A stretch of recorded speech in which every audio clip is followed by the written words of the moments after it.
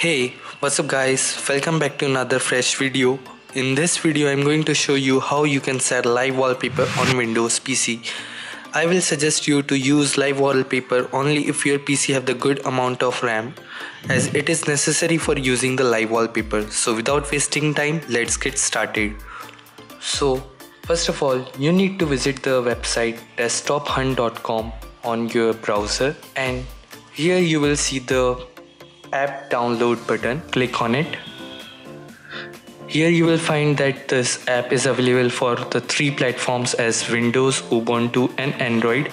As I am a Windows user, I will select the Windows platform, and now you need to click on to the download software. As I have already downloaded the software, I will skip this step. After downloading the software, you need to visit the website desktophunt.com.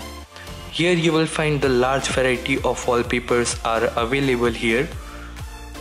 You can select it by your own choice. So after selecting the wallpaper, click on it. You can see the video preview how the wallpaper will look like on your background, and now click on the download button. Save it on the desktop so it is easily accessible for you. Now open the Desktop Hunt application. Here you need to select live wallpaper and select the wallpaper which you have downloaded and click on the play button. As now you can see that the wallpaper has set it on the background pretty easily, and in this way you can set any wallpaper from that site. And pretty much that's it in this video.